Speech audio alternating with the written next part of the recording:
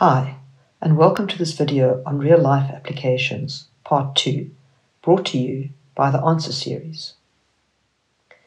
In example 1, we are given midpoints P, Q, and R on the sides of triangle ABC. We are told that those midpoints are joined to form a smaller triangle, and that the process is repeated on the smaller triangle and then repeated indefinitely.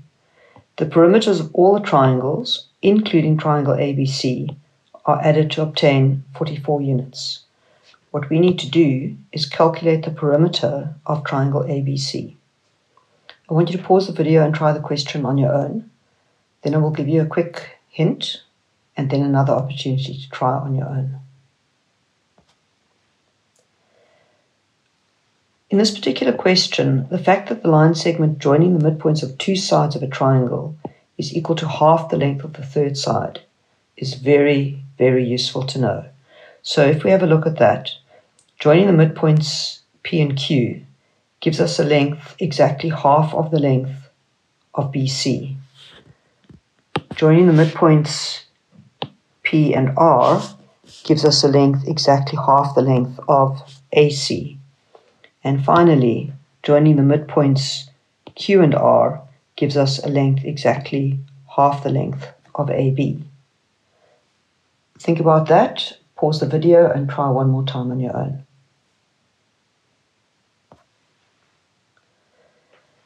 In order to explain what we are going to do, we are going to let P be the perimeter of triangle ABC. This means that our perimeters will be P and then a half P, which we figured out using the midpoint theorem, and then that perimeter will halve again and give us a quarter P. So we can use the sum to infinity formula because our R value is a half, and that lies between -1 and 1.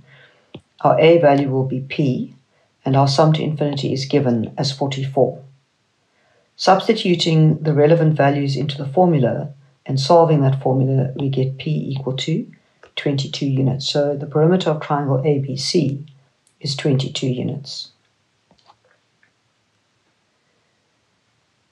In example 2, we have a similar logic with midpoints, but a completely different situation. So what we have here is a large square, and the midpoints of that large square are then joined to form another square. And this process continues. I want you to pause the video, see if you're able to work out the areas of the squares that are being generated, and answer the question on your own. Then I will give you a hint, and then you will try again one more time on your own. So essentially, if you know how to work out the area of a square, the question is really easy. There are two ways to do this. We can either multiply the side by the side, so the first area is very trivial. We also need to remember that there's a very important alternative method, and that is half the product of the diagonals. So if you multiply the two diagonals and take half of that result, you also get the area of the square. Pause the video and try this one more time, and then I'll explain the logic to you.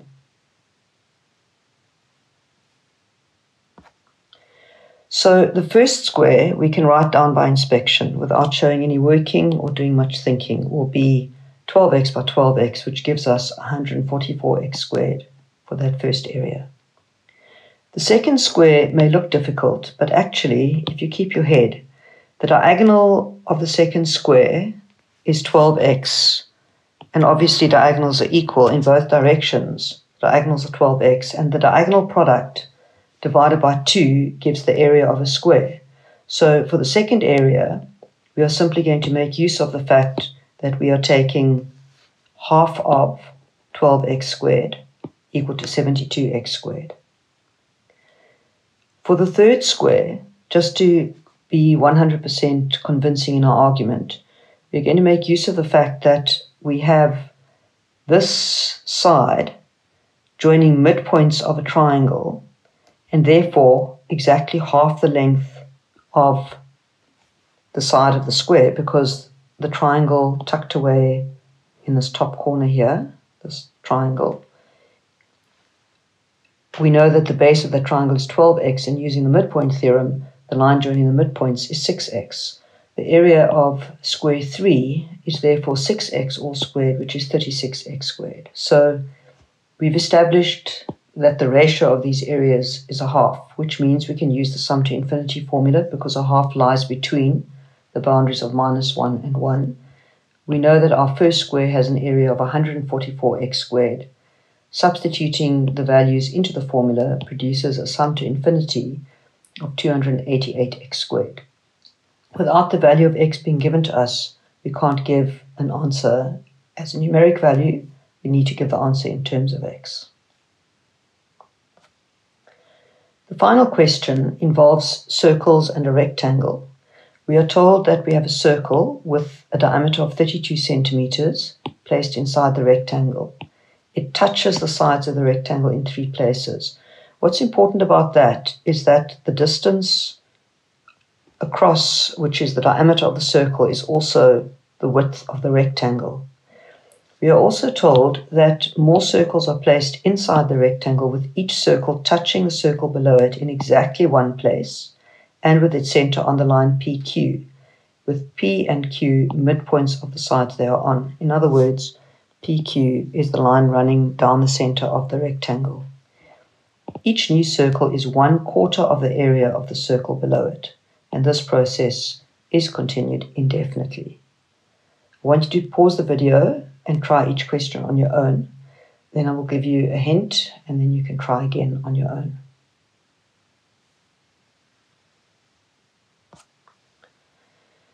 So in the first question, what you need to think about is the fact that you can actually work out the area of the circle. We know that the area of a circle is given by pi r squared. And if the diameter of the large circle is 32, then its radius must be 16. So to start with, we have a circle with area pi times 16 squared, which is going to give us 256 pi. If we take 1/4 of that, we will get a value of 64 pi, which means that if our radius for the first circle was 16, then the radius for the second circle must be 8, because radius squared is 64. I want you to pause the video and finish the question on your own now.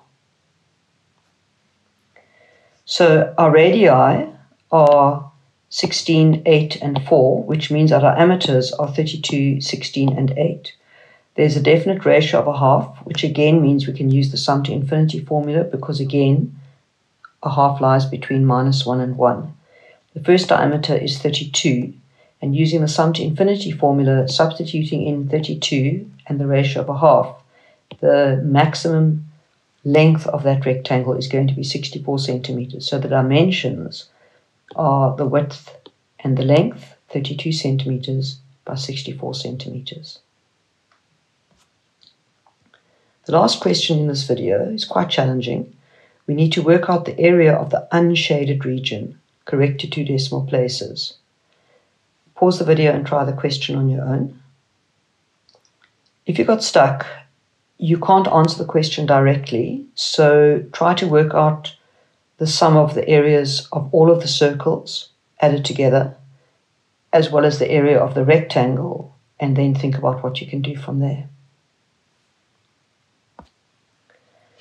Okay, so we've already worked out the area of the circle in question 3.1. We know that the area of the large circle is 256 pi, and we were told that the relationship between the areas of the circles was 1/4. So we can use the sum to infinity and work out that the sum of all the areas will total 1024 over 3 times pi. If we work that out, correct to 2 decimal places, we get 1072,33 centimeters squared. That is the area of all of the shaded circles. To work out the unshaded section, we simply need to take the area of the rectangle, which is 32 by 64, and subtract the sum of all the circle areas, which we said was 1072,33, and that will give us 975,67 centimeters squared. This is a challenging video, but you will notice the repetition of method using the sum to infinity throughout this particular batch of questions. And if you go through each question a few more times, make sure you understand the logic that was used. I'm confident that you will be able to answer any other questions of a similar nature that you come across in the future. Thank you for watching this video, brought to you by the Answer Series. Check out the video description below for practice questions from our study guides. If you found this video useful, give it a like and subscribe to our channel so you don't miss any new episodes. Follow us on Instagram or Facebook to stay on top of the latest TAS news and launches. So that's it for now from the Answer Series, your key to exam success.